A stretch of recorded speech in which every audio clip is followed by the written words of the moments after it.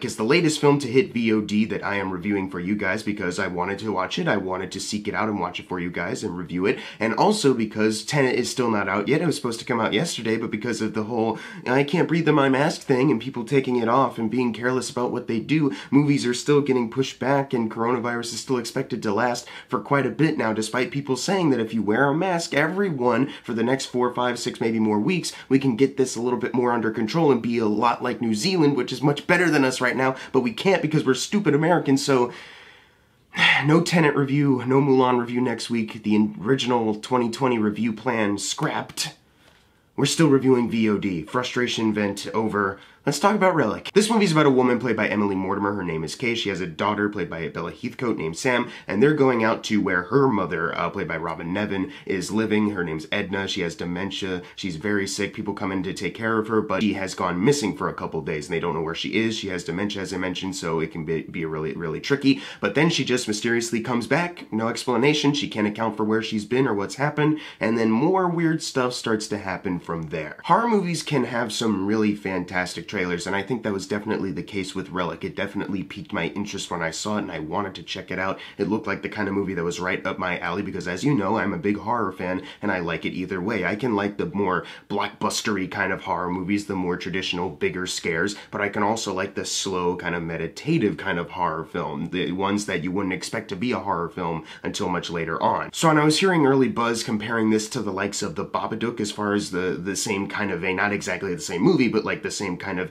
atmospheric kind of tone and stuff, I was very excited to see that because The Babadook is a really excellent movie. I was really interested to see that the Russos were producing it because previously, I'm not going to talk about the Avengers or Captain America, you know about that, but recently they produced movies like 21 Bridges, which was like a entertaining but really more so kind of middle of the road, forgettable kind of cop thriller, and then you had Extraction, which had some really fantastic action sequences, a lot of great technical stuff, but ultimately was just kind of middle in the road as far as everything else. So I was interested to see what they could do with a movie that wasn't meant to look like an action movie, obviously. It looked a little more like a horror film that was getting comparisons to the likes of The Babadook because they have the potential, because of their status, to pick up some really interesting and good projects, and those last two movies weren't exactly, I think, the best use of their new status, but I was hoping this one could be the exception to that, and it definitely was. I really, really loved this movie. It's a movie that obviously cares a lot more about the drama of the characters and the situation more than the horror, but still treating the horror with the same amount of respect. It's one of those movies that has a statement that it wants to say, but it perfectly balances everything that it has to do. You could potentially watch this movie just as like a surface level kind of horror movie and get a good fix out of it, but when you really take the time to analyze how they're kind of matching everything to a person having dementia, how people react to that, and the fears of actually having that kind of disease, or the fears of it running in the family, or the fear that you've been neglectful for all the wrong reasons, that you've been too scared to confront this thing that you should be confronting. This movie is really well written and well made in that regard. Natalie Erica James, I believe this is a feature directorial debut. I think she's made some other like short films before. I could be wrong about that, but she did a really fantastic job with this film. I think she really handled the material so well. Because as far as like directing goes, the horror sequences are really well done. There's a lot more practical effects than I was expecting, I guess. And it was really well done too. Like it really kind of got under my skin, like, ugh, like I kind of wanted to look away, but it was like such a good effect. I was like drawn to it. You know, it was like they did a really great job. There's a sequence in the film where a character kind of gets lost in the house because they turn around the corner. It seems like they're back where they were back there in the hallway. And I thought that was a really great visual representation of like actually having dementia, like feeling lost or maybe feeling more confined, like everything's kind of closing in on you mentally in that regard because you are forgetting things or you're not able to remember everything, so it just feels very limited, like you're trapped. So as far as having that kind of parallel, the dementia is the really scary thing here, but there's also like a more traditional kind of horror movie also going on. I thought she did a really great job handling that. There's dream sequences. I believe there's like two, maybe a third one, but the two I'm thinking of are a flashback kind of dream sequence, you know, that's really more so just getting you in the mindset of Emily Mortimer and her paranoia and how she's feeling about certain things that went on in the past. And it's not till later where they kind of give like a subtle like line of dialogue where you're like, oh, that is, gotcha, I know what that is now, I know that's why that's as important as it is. Okay, really good, really good. That's another thing that I really love about the writing of this movie. aside from the pairing of these two things, but you have these subtle like lines of dialogue that are kind of dropped that get you some more details about certain characters and ultimately plays into what they're meant to be in the screenplay. You know, like this is one of those movies where there's not a whole lot of like laying out everything about a character. There's certain things that you aren't going to know about certain characters. You're not going to get like full life histories. But for me, that wasn't really an issue because it was very obvious to me watching it that these two characters are more so just trying to relate to potential audience members of this movie that have been in this situation. They're trying to represent them, the people that feel like maybe they have been neglectful to other family members before, that they're not doing enough, that they might have more of a responsibility in a family to attend to an illness like dementia. So I thought they did a really great job in that respect. But there is lines of dialogue that get you to know these characters in just a little way, so that you